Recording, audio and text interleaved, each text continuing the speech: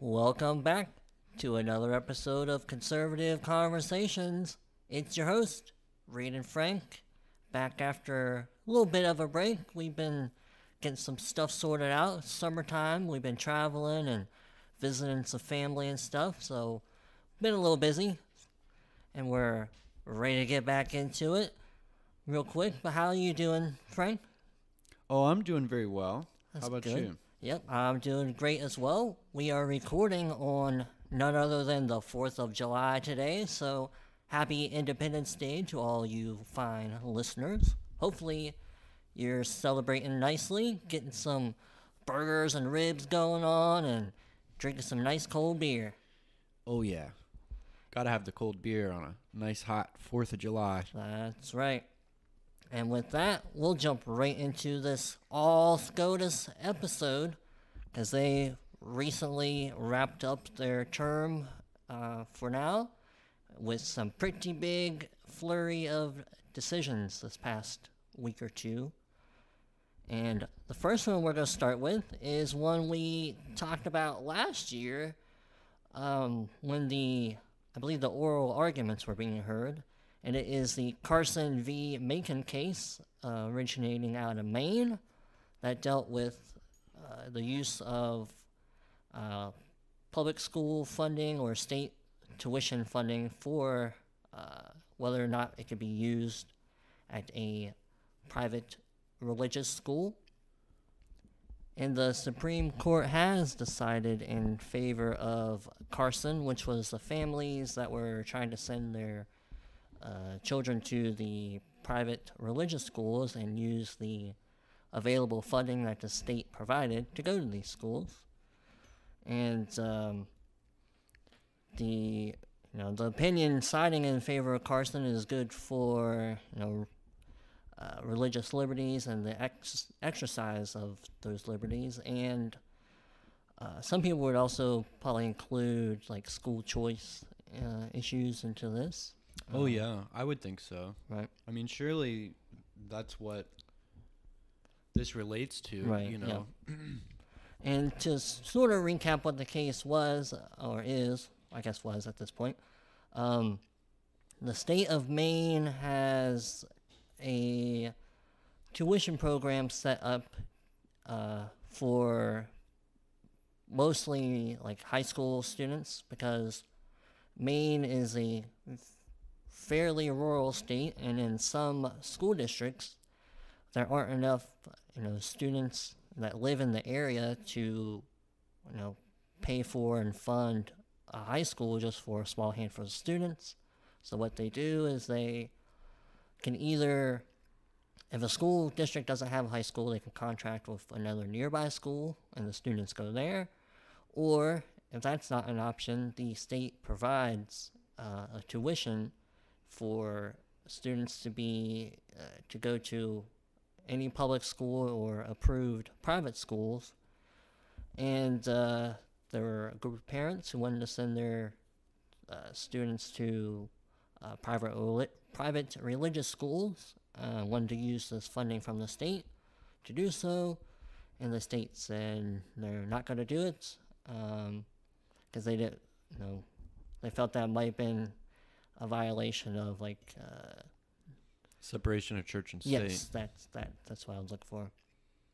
So of course Carson sued I believe the education director of Maine, and this case went all the way up to the Supreme Court. And as we mentioned, the court has sided in favor of Carson. So now I believe that means students in Maine, families in Maine, will be able to use and this is kind of a key point, the otherwise generally available funds to the students to be used now at religious schools of their choice. Well, and plus, I think it's important. I mean, how does the state get those funds anyway? From the citizens. Right, the taxpayers. You would think. So it sort of is like the state's trying to control how one spends one's own money. Right, essentially, yeah. So it sort of was ludicrous in a way. Mm-hmm. from the get-go. I don't remember exactly what analysis we gave at the time. And of course, listeners, you could always go back and check out that episode if you are interested in this particular case.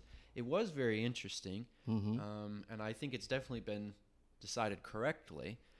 And it gives me a lot of hope for school choice, right. Because, of course, not every public school is corrupt or anything like that, but I know they're not all worth their salt either. Right. And,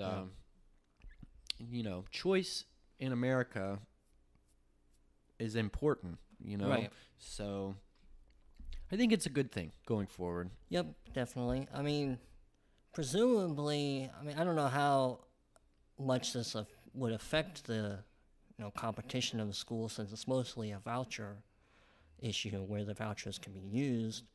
But in other school choice case, that's usually one of the arguments, that the more options a student has of schools, generally the better they do, because they can go to a school that best fits their learning needs, because not everybody learns the same. Some people are better at like book learning, some people are visual learners, some people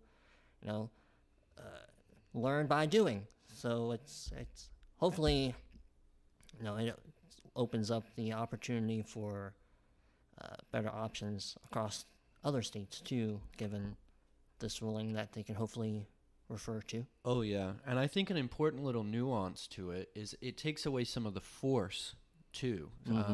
The idea that a state can force you into a subpar school just because of taxes and the district you live in and how things. But also, I think it'll hopefully chip away at some of the force that the teachers' unions have and exercise over their faculty and everything.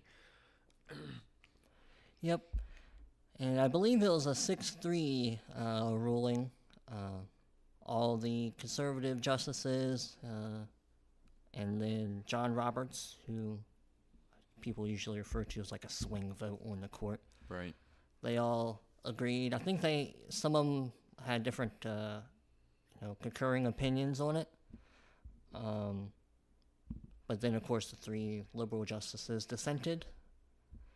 And I believe that's about all I have on that particular case. And it sort of ties into a couple, or at least one other case. I forget the actual title. It's Kennedy versus some school district in Washington State.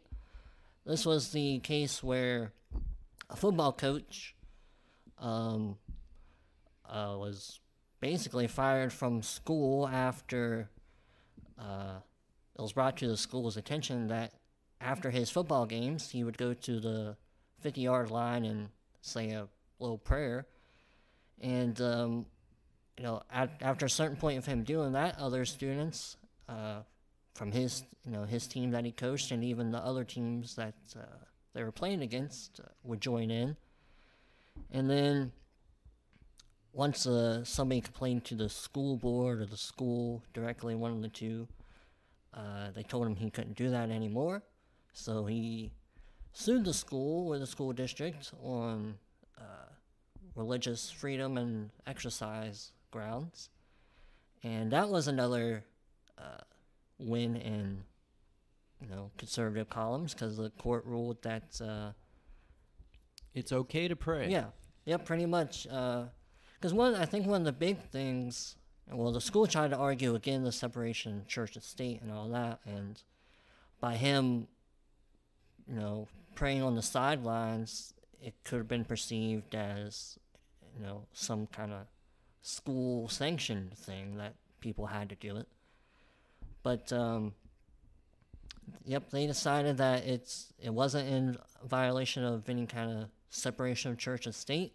He is freely allowed to exercise his religion. He was not compelling or making anybody else join him. And it's in the First Amendment, the exercise of expression. I don't have the exact words of it, but I could get it if you'd like. if you think it would help. But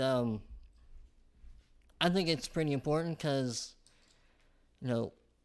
if people are religious and the government's telling them they can't perform, their religious expression throughout their life, because to most religious people, the whole life is religious. You're not religious just, you're not religious at home, and when you get to school, you don't believe in it anymore.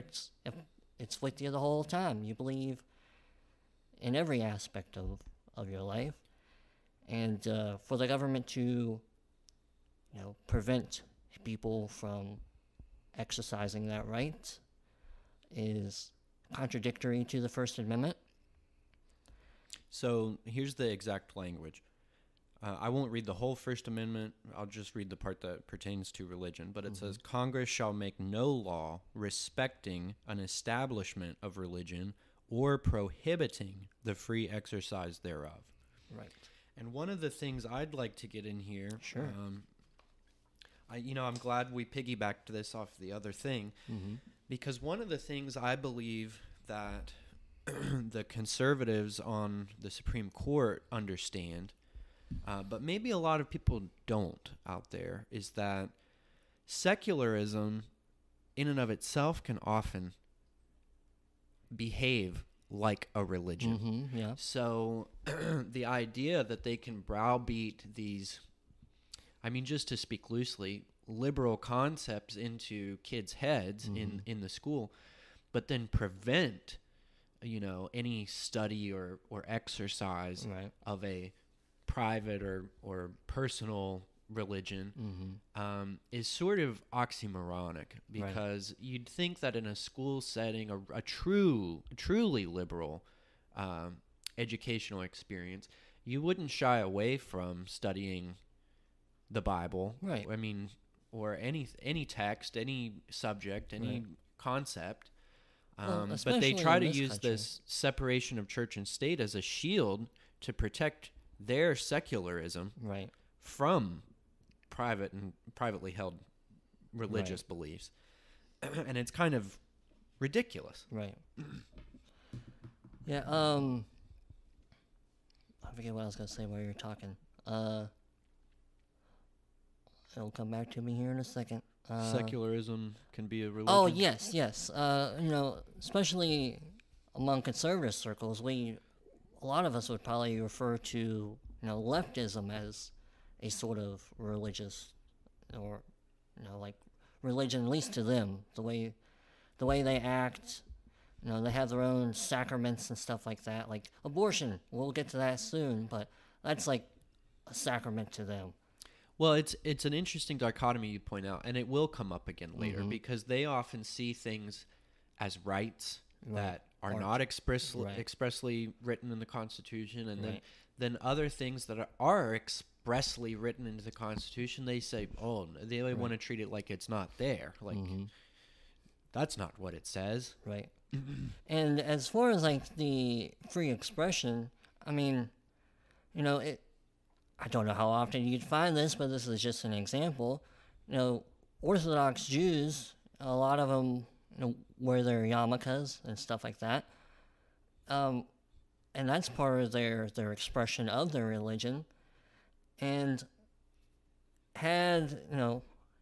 would this school district also try to convince an Orthodox Jewish coach, if there were to be one, that they can't wear their yarmulke at the game while they're playing the game? Right. It totally breaks down, because once we pick on one of their favorite groups, we could go down a whole list, but at some point you get into the more protected groups, like the Muslims. They wouldn't ask them to take off their hijabs or their head wrappings or whatever. I would venture to guess that some of these schools that might have, a lot of Muslim teachers, they probably have a prayer room. Yeah. Because particularly the more religious Muslims, they pray multiple times a day. That's right. And a lot of these institutions, I know it definitely exists at colleges, they have special rooms and designated areas for, people like that to go to. Right, and we wouldn't pick on them. Of Right. course, it would be all right for them to pray. And, Right. well, and even as a right-winger religious person, I mean, you see somebody practicing their faith, and I think that's a great thing, Yeah. you know? I mean, even if it's not my faith, Right. you wouldn't just go saying... Now, maybe I could understand if they push a bunch of... Like, if they only teach Muslim teachings in the school and never open it up to anything else. They Right. don't do sort of a comparative religion study. Right. I think you could run into some issues there, but even just if I had a child who had a Muslim teacher and they maybe studied some of the Quran, if you could, you know, present it alongside the Bible or alongside other religious teachings and sort of do comparative study, I don't think there's absolutely anything wrong with that at all whatsoever. Right. So... Right. Well, I mean, particularly in our country, you know, you would probably want to teach both, like the Bible and the Quran, because the Bible itself and Judeo-Christian values are pretty essential to the founding of our country, and it would, you know, it'd be beneficial to teach the Bible in context of, like, the founding of our country. Well, not, you know, what you're saying is absolutely true, but it even goes bigger than that. It's it goes all the way back to the Enlightenment, coming out of the Middle Ages, out of the Dark Ages, what they call the Dark Ages. Judeo-Christian principles are really what have brought us to where we are. It's how people like Galileo could think outside of, you know, what's out there. Where is God? How do we reach, you know, like the Michelangelo painting, I think it's called The Touch or something like that, or it's on the ceiling of the Sistine Chapel where God is reaching out to man and man is reaching back, and they touch at their fingertips. So it's this sort of broadening our minds, our horizons. What can we accomplish? How can we reach towards God and higher power and higher things? Right. Stuff like that. I mean, you could go down a whole list. Newton and Galileo and all kinds of people would have never been able to accomplish what they had done without Judeo-Christian principles. Right. And it's in all kinds of art, as I mentioned, literature. I mean, Shakespeare wouldn't be Shakespeare without what's that horrible version of the Bible? I can't think of it. The one that's basically like a poem. Oh, I wouldn't know. The King James. There wouldn't be a Shakespeare without the King James Bible. So, so anyway, yeah. Yep, but to bring it back to the court case, it's definitely a big win for not just, you know, Christians, which this coach was, but any religion, as we were talking about, with like the Muslims, or whatever somebody's religion might be. This decision is good for them, and it's good for the country. Hopefully, you know, this has broader implications, because some people might remember, I forget the gentleman's name, but the baker from Colorado. Oh, yeah. Getting sued multiple times, because first he wouldn't make a cake for a same-sex marriage, and then he wouldn't make a cake for some kind of trans party. So hopefully this might have, you know, broader reaching implications, that even though this mostly dealt with like the public school and the public institution rather than a private business, but it still comes back to the concept of freedom of expression. Well, and I think once again it comes down to an issue of force too, because it's not like this man was forcing these athletes to participate. Right. It was completely optional. Right. It was up to them. But instead, you see force. The only force exercised is by the state, in a sense, you know, through the school board, trying to tell him he cannot do this. Right. Whereas with the gay baker, well, he wasn't gay baker, but you know, the baker who wouldn't make the gay cake guy, the state was trying to force him to make a cake or provide services to somebody he wouldn't otherwise want to serve. Right. And that's the true abuse. I mean, that's why this is a win here, because the only force being exercised in these cases comes from the state. Right. So it's good to strip away that force and remind the state that they don't have that power to force us, to bully us around like that. Right. And I think that kind of leads into one of the other decisions that came out, was the West Virginia versus the EPA case. Sure. And I wasn't able to get a whole lot of detailed notes on it, but from what I can tell, it dealt with, at the time, the Clean Air Act or something like that Obama had passed when he was still in office. And it dealt with regulating carbon emissions from power plants and electrical companies and stuff like that. Right. And so the state of West Virginia, along with I think a couple coal companies and energy companies, sued the EPA on essentially the grounds that they don't have the power to regulate them in the manner that they were trying to. And the court has decided that in this case, the EPA was overreaching what powers they did have that were delegated them from Congress. They said that the EPA did not have the power to regulate the carbon emissions on these power plants. And the bigger implication has to do with the power of the bureaucracy.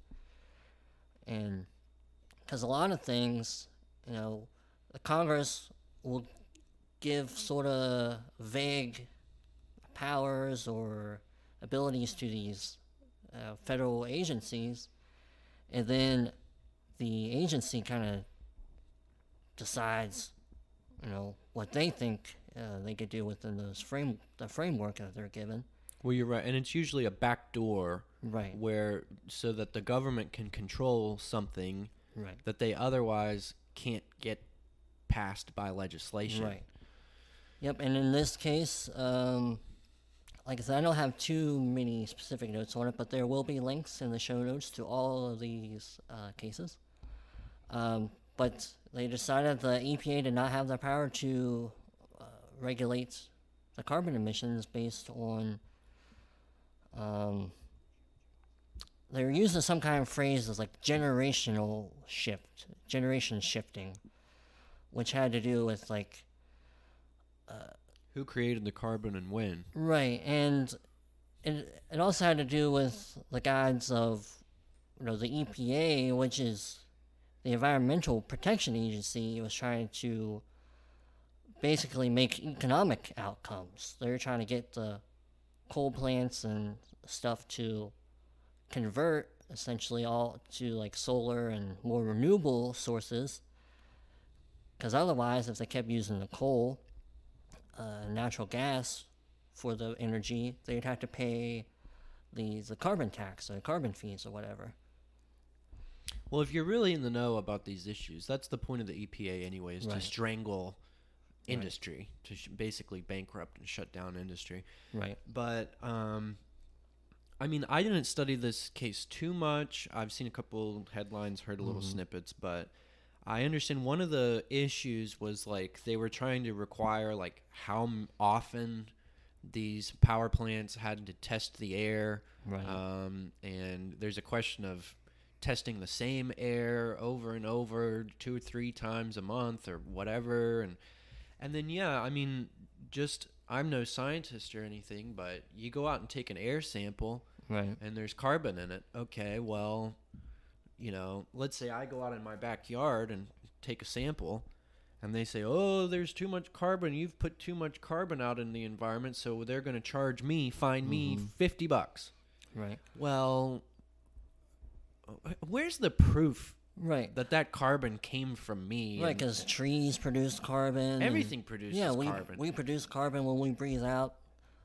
Yeah. So, I mean, just sort of the idea is preposterous. I mean, sure, it makes sense that a big power plant's going to put out more carbon than a person or a car or whatever. But just by random sampling, on a given day at a given time or whatever, and to say, oh, well, this exceeds your limit of, however many parts per million of carbon, and so we're going to fine you X number of dollars, is sort of farcical because, conditions change in the environment every day. And,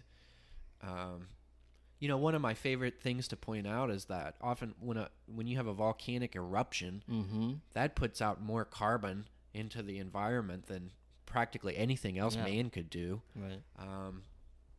Probably short of a nuclear bomb, but so I mean, just imagine that there's been a big forest fire or an earthquake or a volcanic eruption near the power plant, and they go out and test the next day and say, oh, there's way too much, you got to shut down production, you're putting out.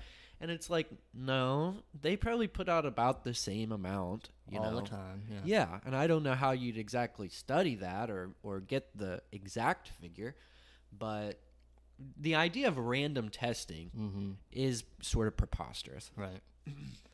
Yep, and like I said, with this case, the broader implications go more towards the power of these agencies and the bureaucracies within them and what they can do, because like as we sort of mentioned, a lot of times the Congress will delegate some kind of powers to these agencies, and then they find ways beyond what has been delegated to them to implement more policies and regulations and rules for stuff they haven't been given the explicit power to do. So hopefully, this will eventually limit the overreaching power that some of these agencies have, and creating regulations that aren't passed by Congress, that people aren't getting to vote on by means of their elected representatives. Yeah. And with that, what's our next one? Well, I think the next one I have in my notes would be, and it sort of goes hand in hand again. I mean, if you come from a conservative mindset, these have all been wins so far. Every case that we've detailed so far has been a big win. Or to put it differently, a reaffirmation of the rights that we know we have that are expressly outlined in the Constitution. Right. So the next one that I think fits right into that mold is the concealed carry decision that comes out of New York. Right. Because, of course, we do expressly have the right to bear arms. I'll read the text. I have it right here. I'll just read it. Just to do it, a well-regulated militia being necessary to the security of a free state, the right of the people to keep and bear arms shall not be infringed. Pretty simple. Yeah. Pretty simple language. And Right. of course, the liberals, the lefties, Biden, they like to get out there and say that that has never been clear. You could never buy a cannon. Oh, well. Well, yeah, you could. Yeah, a lot of conservatives like to cite some letter that I think it was Madison, maybe, somebody back around the Founding Fathers' time, wrote to one of these, like a shipping company. I think they had a different term for it back then.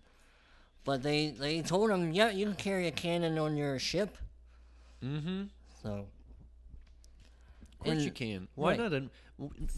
It's free market capitalism. If Right. you want to buy a cannon, buy a cannon.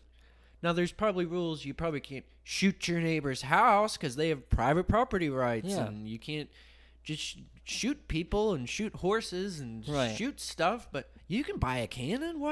Why couldn't you buy a cannon? I'm sure even back in, the 1770s and 80s, they probably wouldn't allow you to just go strolling down the street with your cannon, terrorizing the neighborhood. Yeah. But you can carry one on your ship, I assume, if you could put one in your yard to fend off the British if they ever came back. Yeah, or even what if it's just a decoration piece? You want them at Right. either end of your driveway. Right. And they're not, like, loaded. You're not going to use them. They're just, Right. like, decoration. Or they're leftover props, or who knows. Right. But one of the main issues in this case that came from New York was New York has pretty restrictive rules on who can own a firearm within, I believe, New York City. I don't know if this case was within New York City or just a state somewhere, but it's they had a few objective standards, like passive background checks and training, possibly stuff like that. But they also had what was let's see. I'm trying to find the exact phrase. Oh, probable cause, I believe. Yep, proper cause. It requires the applicant to demonstrate proper cause in needing a concealed carry license in the city of New York. And 2 people were denied their ability to carry a firearm, even though one of the people had demonstrated, a high rate of crime in their neighborhood. But the government official who decides whether or not this person can have their concealed carry license said nope, they do not have proper cause to carry one, but they said he could use it for target shooting and hunting, which is not what he wanted. So, of course, this fella, I think it was 2 fellas, along with the New York State Rifle and Pistol Association sued the state, and it was ruled in their favor that the Second Amendment does guarantee the right to carry. And a couple other things that they wanted to emphasize in their arguments was the term bear arms and that's written in the Second Amendment. They argued that it was, explicitly understood to mean that somebody can carry a firearm outside of their home, by use of the term or word bear. Absolutely. Yeah. And they, I believe they still said that the state can make, some restrictions, like, the background checks and other objective measurements. Well, and I think their point on that is, like, you still can't take it into, like, a courtroom. Sure. And you still couldn't take it into, like, a school. Right. You're allowed to put restrictions on individual places. Yeah, sensitive areas, I think they might have been the term they tried to Right. use. But other than that, you can't, pass a law, basically, I think Clarence Thomas phrased it this way, giving, what did he say, second-class citizen? Something like that. He said second-class rights. Yeah, second-class right.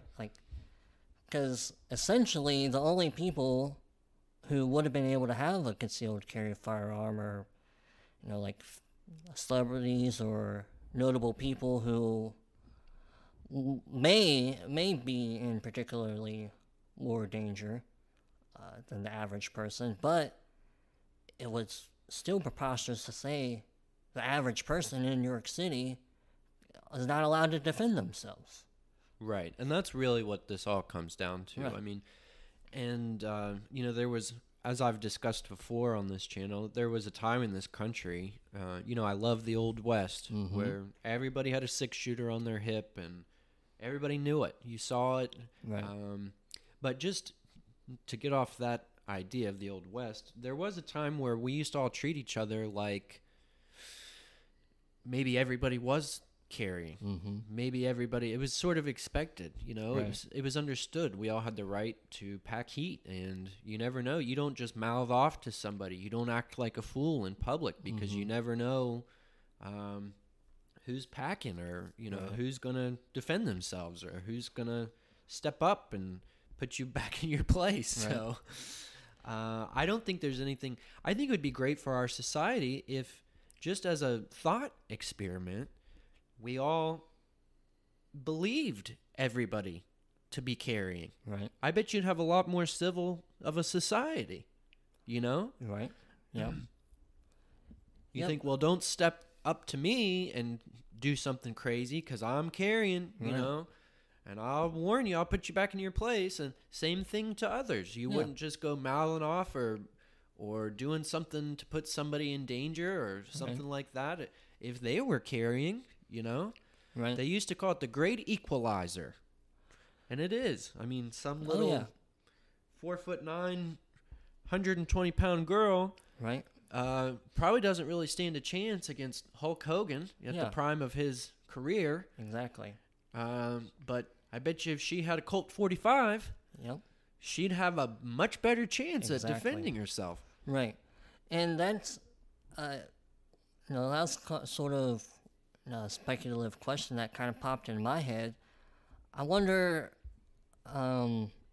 if these government officials who were either denying or granting these permits, how often they turned down women who felt they had a probable cause to defend themselves from, somebody that they believed is stalking them or whatever, maybe a stereotypical abusive ex-boyfriend or something like that.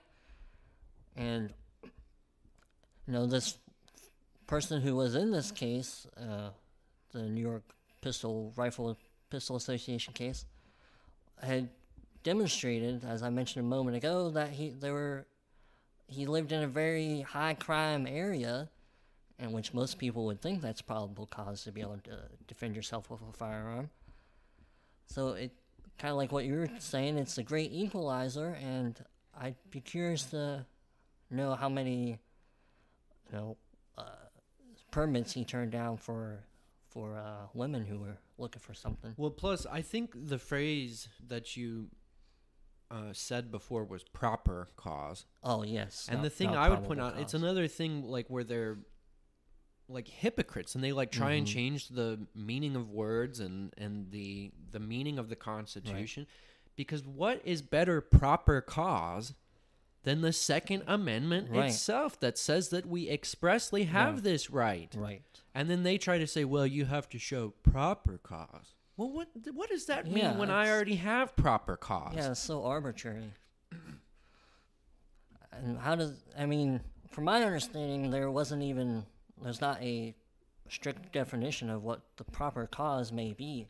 It's just up to these government officials in the state to decide. Well, it's absolutely ridiculous because, what would be proper cause? Well, I was held up at gunpoint yesterday. Somebody stole my wallet, and I'm afraid that might happen again. Well, the government body might say, well, you already lost your wallet. They didn't take your life. Denied. Yeah. We don't see any threat to you or whatever. They could probably easily say, how do we know the next time they're not going to be able to steal your gun before you get to shoot them? And now we got a criminal running around with your gun on the streets.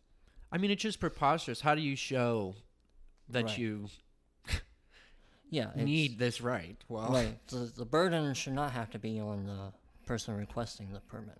Well, especially when they're taking away a right. Yes, exactly. It's preposterous. They should have to show why not to give somebody a gun. Right. See, now that's where the background checks and all that stuff, I do believe that there needs to be some sort of infrastructure and regulation around this stuff. But, you'd have to demonstrate and say, well, this guy's wanted for this Right. or that, or, oh, look here. 2 years ago, he committed strong arm robbery. Right. You know, let's not give him a gun. You Right. know, that makes a lot of sense. Sure. But you take the average person who says, oh, I'm terrified to walk the streets because my neighborhood's gone to crap. Oh, well, it's not like you were held up at gunpoint. We don't think you need a gun. Right. That's not for them to decide. Right. Well, particularly in New York City, it's the same city who has the DA who's barely prosecuting any of these, violent crimes, letting these criminals back out on the street, and then they turn around and tell their citizens, sorry, we might be letting these criminals back out, but we're not going to allow you to defend yourselves from them. Right. You're SOL. It's absolutely crazy. Yep, it is. But so that was another good win to reaffirm that we do have the right to self-defense. We don't need the government to give us a permit. The permit is written right in the Constitution. That's right. And then I guess that kind of... Does that lead us to our big one? Or we can... Yeah, it does. Yep, well... yes, that leads us to the biggest, or what people would probably say... Oh, no, we forgot the outlier. Oh, I guess we can bring that one up first, because I was let's just slip it in. All right. Well...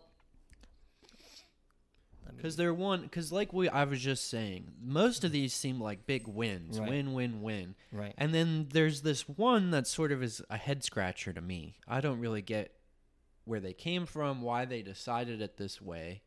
Right. I think they're sort of giving Biden a win on this one, and I don't get why. I don't really know. This is...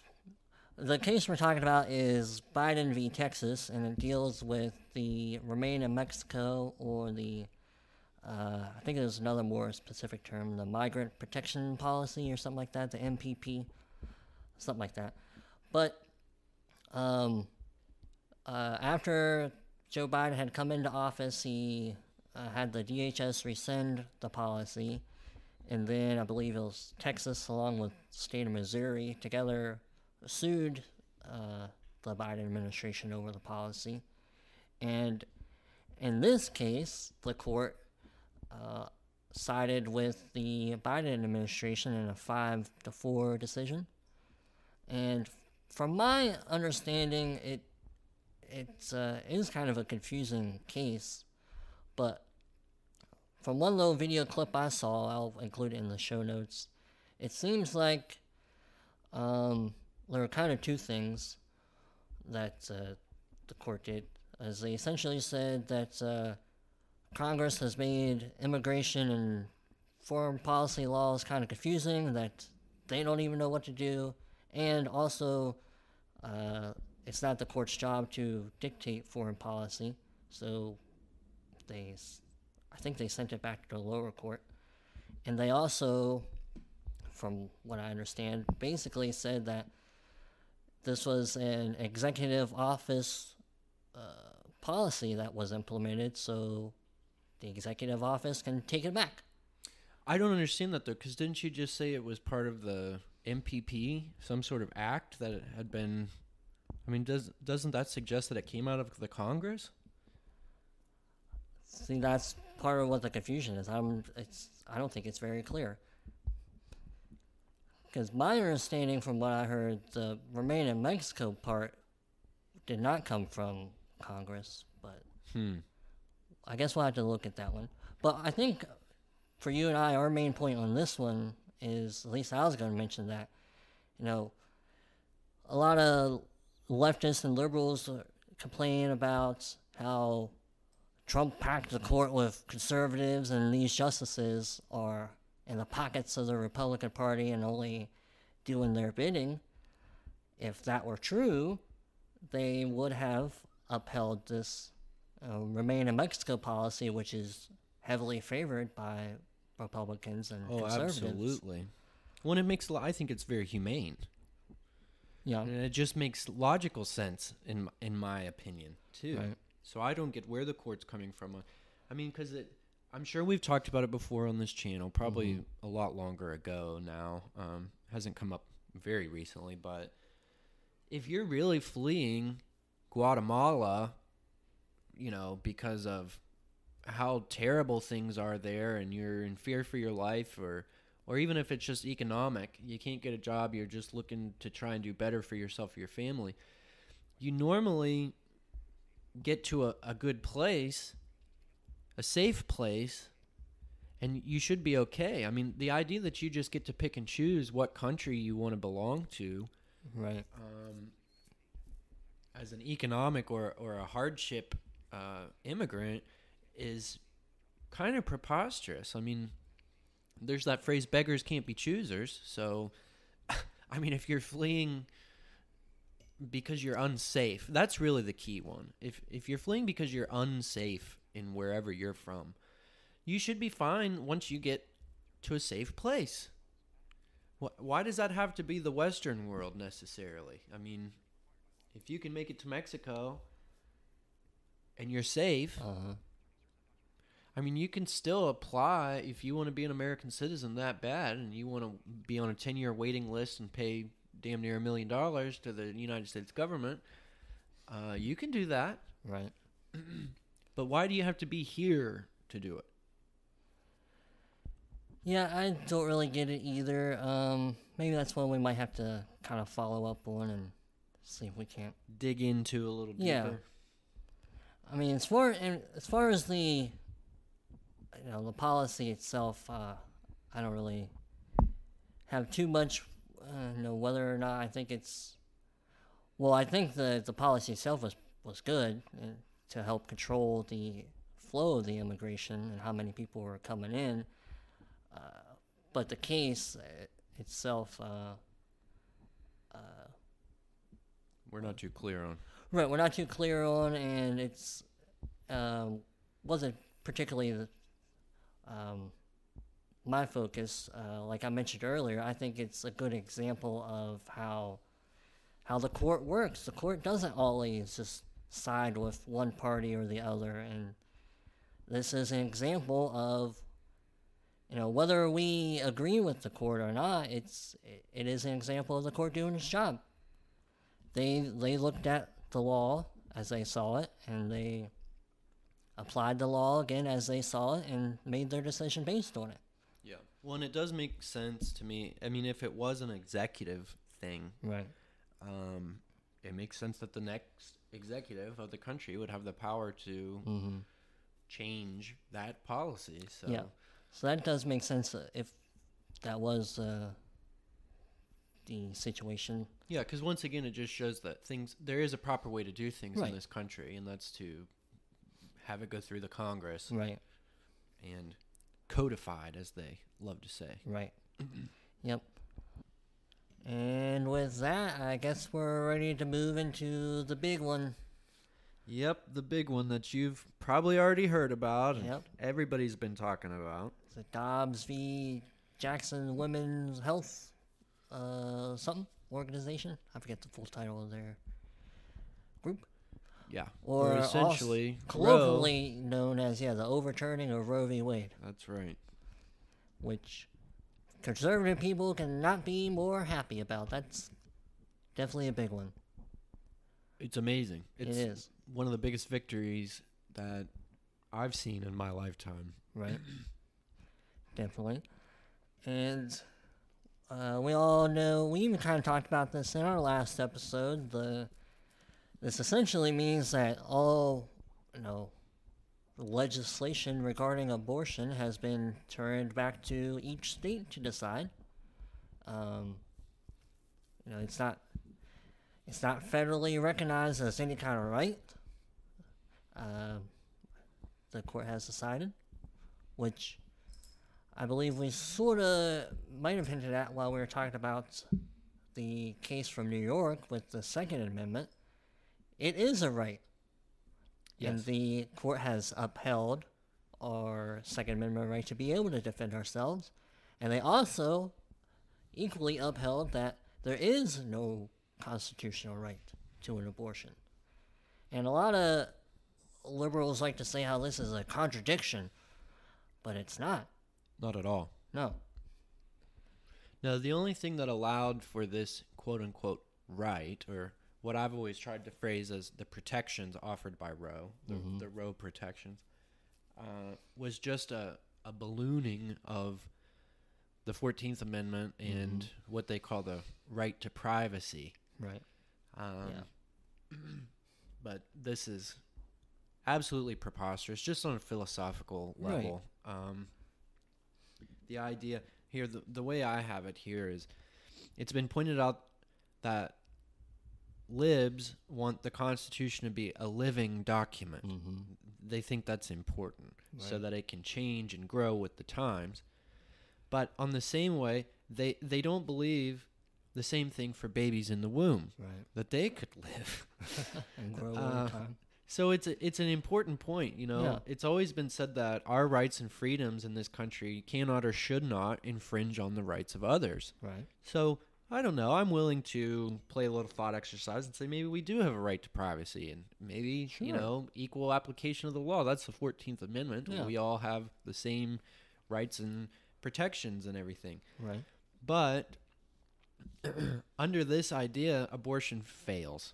Right. Because your ability and choice not to have children ends once you have a child in the womb. Right.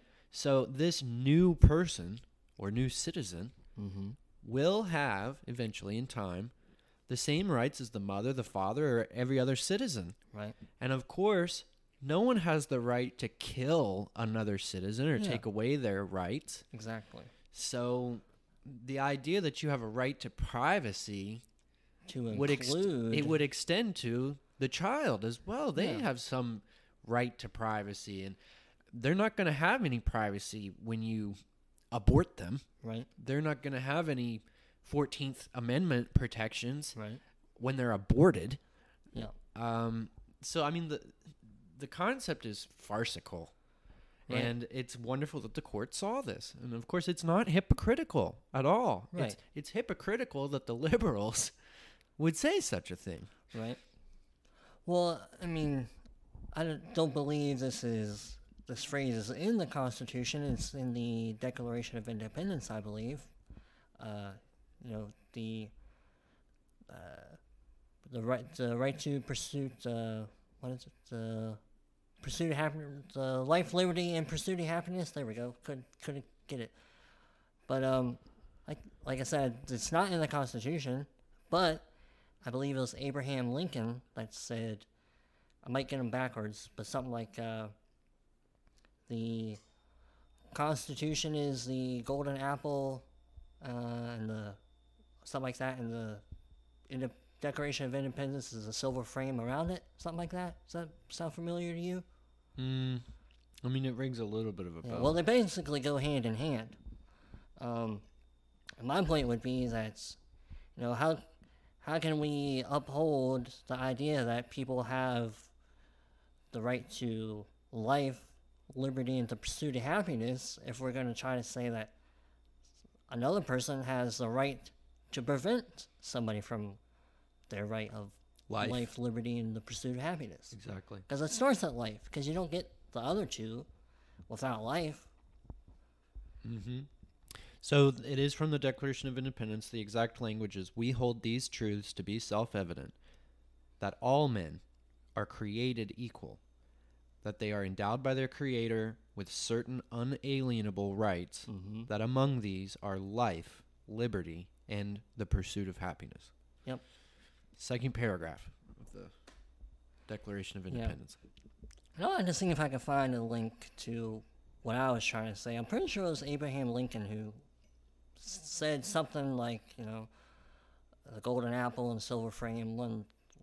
Well, I think it makes a lot of sense that it would be him, because there was a little bit of a constitutional crisis at his time, right? And he was trying to provide a framework in which the rights of, I mean, I don't like using this kind of language, but the rights of landholding white men could be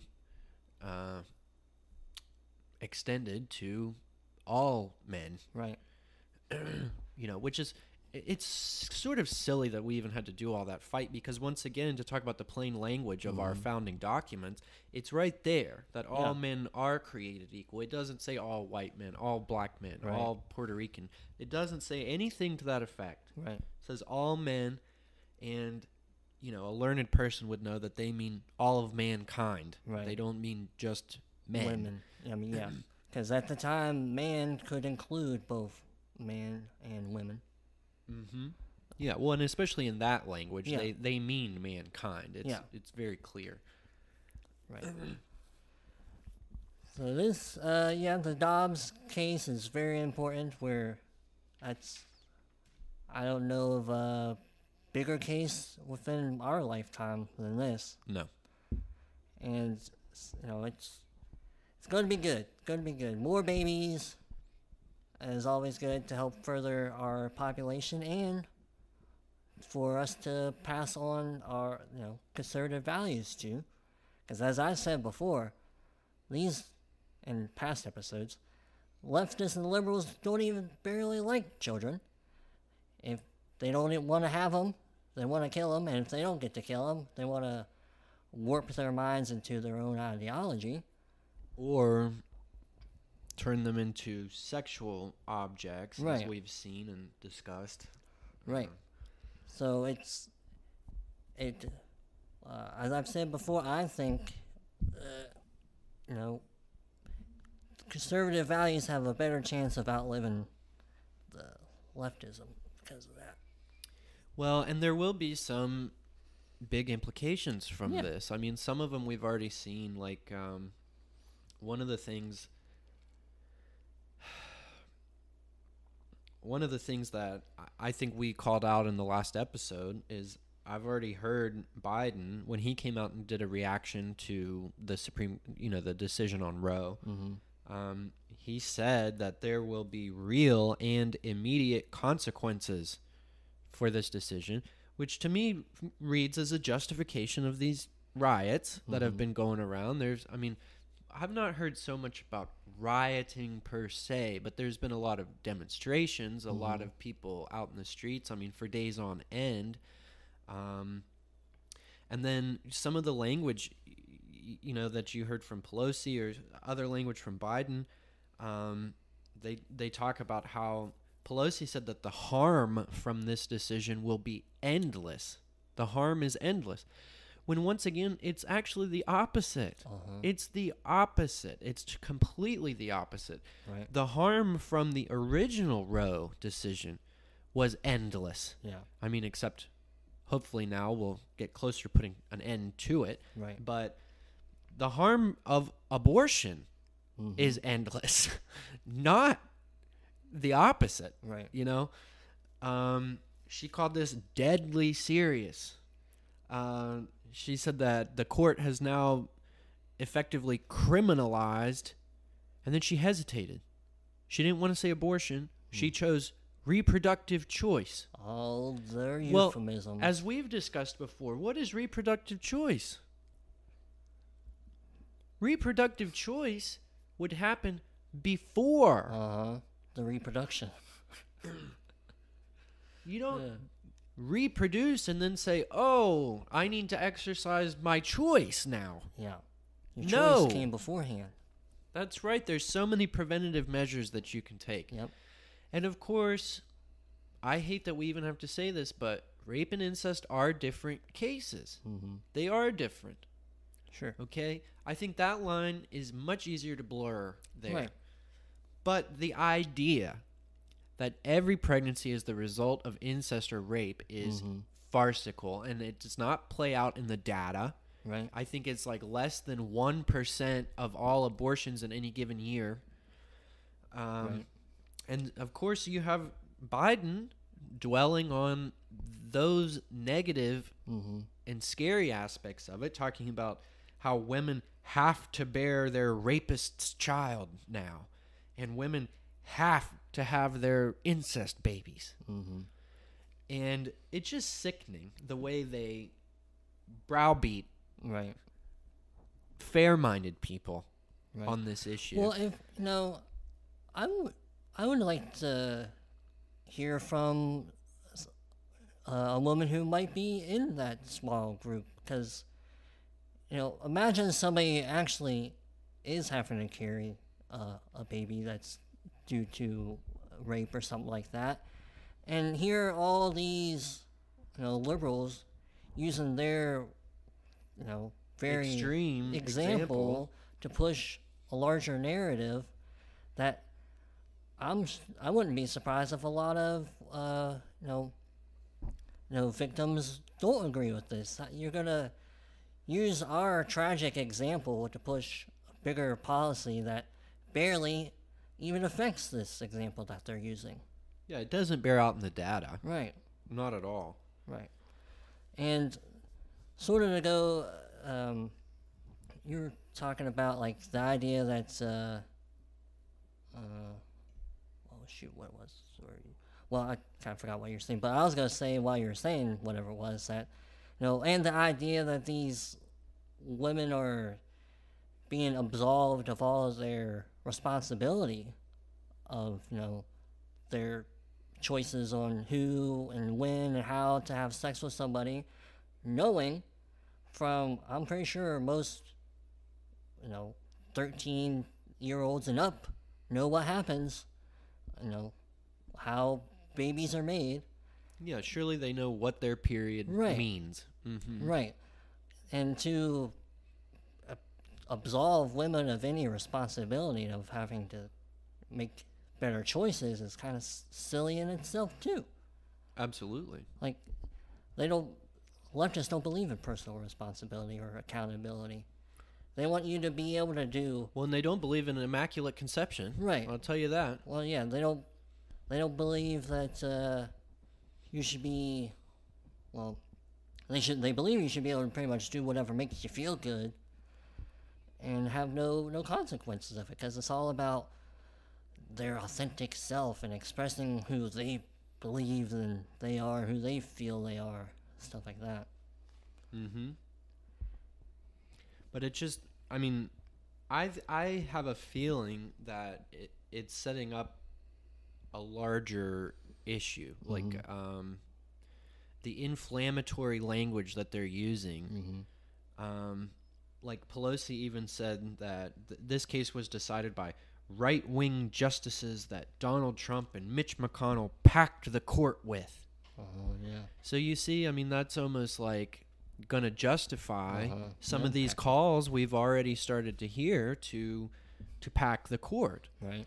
They've also, Pelosi's made, and others, not just Pelosi, but a lot of them like to point out that the conservatives on the court weren't being honest in their confirmation hearings. Oh, yeah, I've heard that too. They lied under oath. Yeah, almost as a way to suggest that we should impeach them or something like that. So you have you almost see the stage being set for either impeachment of the Supreme Court justices or let's pack 13 more liberal justices on there or whatever. Right.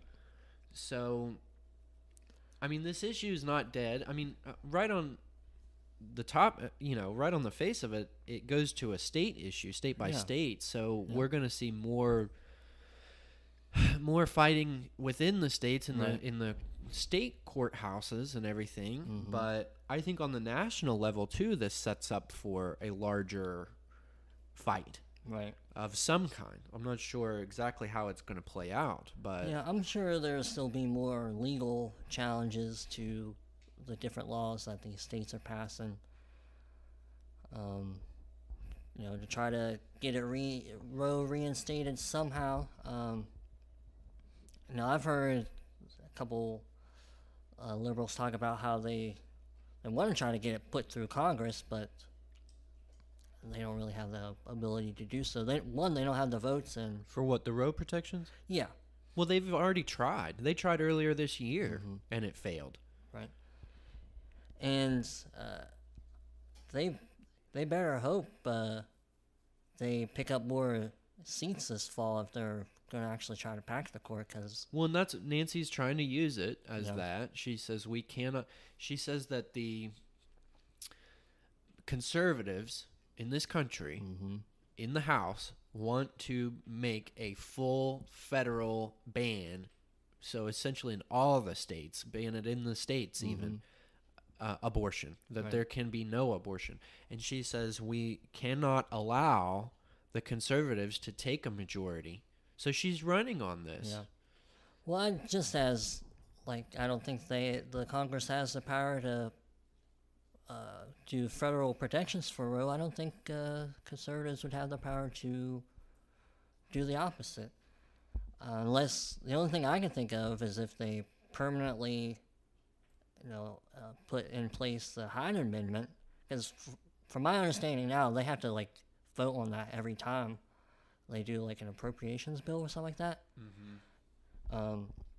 So I can see maybe they try to get that officially codified going forward, that absolutely no federal funds are used for any kind of abortion, and it's not something they have to renew each time. Other than that, from my understanding, Congress wouldn't have the power to either uphold Roe or put in protections for Roe, or the opposite, do some kind of federal protection for abortion. I don't know. I'm not an extremist. I don't want to see them do it, but I think they would have the power, because the protection of life of the citizenry should be the government's highest priority. Right. And most of the states' constitutions reflect the national constitution, which says that life and health and well-being of the citizens is the primary function of the state, to protect that. Right. So I think under that guise, it would make total sense that maybe the federal government were to say that California doesn't have the right to kill unborn citizens. Right. I could see an argument there. Yeah, I can too. I've also heard that, one way they can do something is the long and hard process of a constitutional amendment. If they really believe so strongly in this, they can certainly try to convince all the states and all the people to go for it. Well, it's only 2/3. Well, yeah, that's not literally all, but yeah, the 2/3 of them. But I don't think that's going to happen. Oh, I don't think that would ever happen. No. Not in a million years. No, but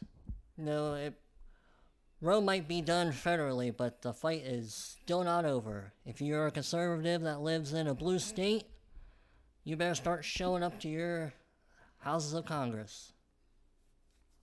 Oh, just to mention, one of the other things I have in my notes is that not only, I think, there will probably be calls to pack the court and potentially, impeach these justices or whatever, remove them from office.